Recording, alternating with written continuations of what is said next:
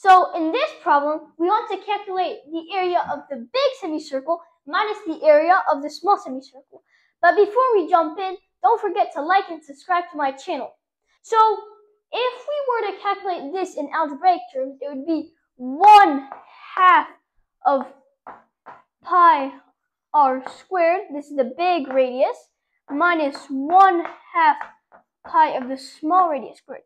If we factorize 1/2 of pi, it would result in 1/2 of pi times the big radius squared minus the small radius squared. So this is a small radius, and we can see that this would equal this, so this would also be the small radius.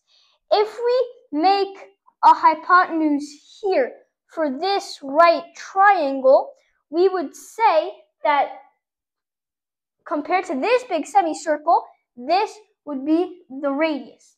So we can, and this would be the midpoint of this tangent, so this would be 8. So we can do the Pythagorean theorem now.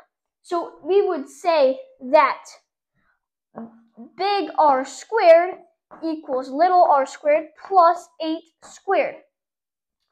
So if we rewrite this, we could make this big R go here, so it would be, or actually no, this little r comes on this side, so it'd be big R squared minus little r squared equals 8 squared, which is 64.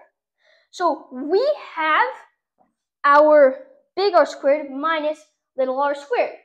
So if we write this here, it would be 1/2 pi of 64. And 1/2 of 64 is 32, so it would equal 32 pi. So 32 pi would be your final answer.